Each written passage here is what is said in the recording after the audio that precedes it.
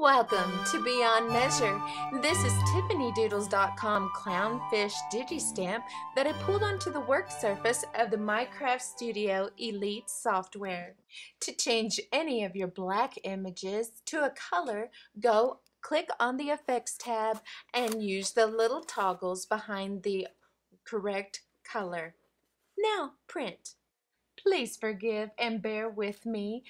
Portions of the video are a little bit blurry. I don't know why, but for some reason it just did that and I was unaware.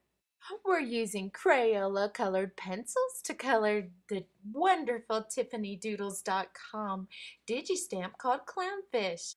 First, I used the orange, then I used the yellow orange, and then I used the red orange. With this technique, you do not fill in all of your area in which you want to be colored. Just color little swirly lines. You can do this. I'm sure you can. This is the odorless mineral spirits, but oopsie, I forgot to go around the little seaweed-like stuff with my blue hues. I'm using blue and teal.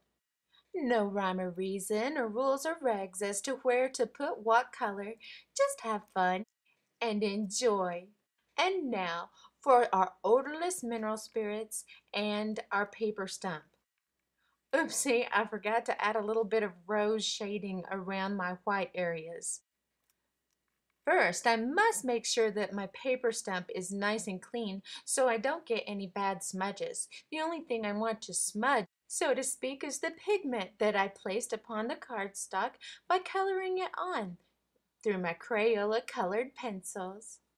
After dipping the paper stump into your Gamsol or odorless mineral spirits, it's the same thing by the way, you'll want to make sure that you do not have too much on there because that can make a smudge also.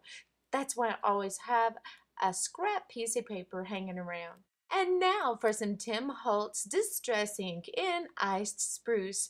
It's a lovely color for the shading part of the, I'll call it seaweed. I know it doesn't look that way, but I don't know what you call it, so we'll just call it seaweed. How about that? This is a water brush made by Ranger. It is really super to work with. And to color in the highlights, we're using Distress Ink by Tim Holtz and Ranger in Evergreen Bow. Now, there was a lot of water that I accidentally released onto the digistamp, but just leave it alone. It'll dry and look lovely. Now I'm cutting the foundation of my card out of butter cardstock that I got from Click and Cut, which is also where I purchased my Zing cutting machine. And now we'll cut out the Porthole SVG freebie from SVGcuts.com. And this uber cute little machine is the Sissix Texture Boutique. I'm going to use the wood grain Sissix Tim Holtz Texture Fade to emboss my little wooden ring of the Porthole. This brown cardstock is from the Distress collection of Coordinations by Tim Holtz, and so I'm sanding and it will give a really awesome wood appearance. Next, we'll run the little screw part of the Porthole through the 5-inch Create a Sticker machine by Xyron. It makes things super quick, super easy, and not messy at all. Be sure to run a brayer over it to make sure everything is stuck from edge to edge. And on our fresh cut edges, we'll need to ink around all of them with the Walnut Stain by Tim Holtz Ranger Distress Ink. I'm also adding it to the shiny brass to antique it just a hint.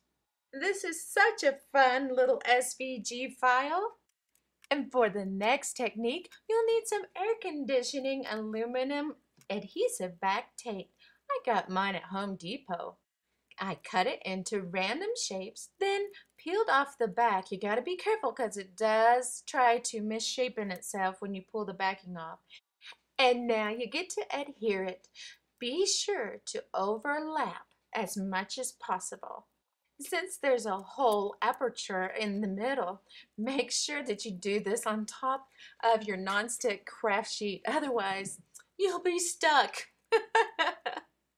Make sure to trim the excess, and in the middle there, cut slits to the edge of your card and then fold it back so that it kind of frames that circle beautifully with the metal.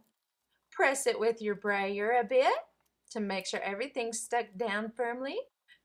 Pull out a mouse pad or fun foam and get ready to have some fun with a tool set or a writing pen. This technique is extremely similar to one that Tim Holtz taught on his blog. Now we're using the skinnier edge to do some other little holes. This is some acrylic paint. Make sure to cover your work surface so that you don't get any paint on something that would not receive it well. Cover your faux metal surface and let dry.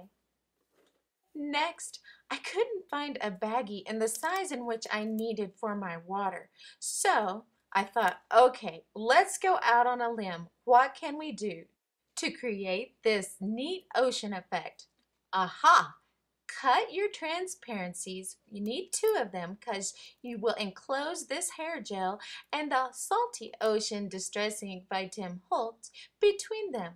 Plus, you'll need a 3M adhesive sheet like you use with metal, or some super strong double-sided tape for the edges, making sure to cover each and every edge with that adhesive. Otherwise, oopsie, you could have a mess. Make sure that you brayer the edges before you brayer the middle. Once the paint has dried, sand and wipe away the dust with your microfiber cloth. Now we get to adhere our super cute little porthole with our Scrap Happy sheer glue by Rubber Cafe. This is a super glue that I have come to love so far, but I'm still not really experienced with it. Make sure that you inked all of your edges before adhering with the Walnut Stain Distress Ink by Tim Holtz and Ranger. Now you'll need to take your double-sided tape or make your own from your adhesive sheet and pleat it along the outer edge of your circle aperture. Or you could say the hole in the front of the card. Gently close the card, inserting your ocean, and stick firmly. And now, meanwhile, back in the ocean, our image has fully dried, and now we'll trace around the insert to create our image insert. If I use this template for the card again, I will not use my corner chomper for the corners. I will trace around the rounded corners of my card to get it to where it will fit perfectly. Run your image insert through the Xyron 5-inch Create a Sticker machine, and then run your Aperture insert through the machine also. Place and press to get a really nice clean finish for the inside of your card. The ocean effect really turns out pretty cool. We mustn't forget about our happy birthday sentiment since it's a happy birthday card. I changed the black color to blue, cut it out randomly, and now I am inking with the Distress Ink in Salty Ocean. This project is the first time I've used this color, and I absolutely love it. It is an absolutely gorgeous color. But can you tell what I was talking about? How that my corners don't really match because I didn't go by the actual shape of my card and I just used the corner chomper. This is the awesome Jelly Roll Stardust gel pen. I'm just adding a few highlights. And this is our completed project. Thank you so very much for watching. And know that your ship is sure to come in. Be blessed beyond measure.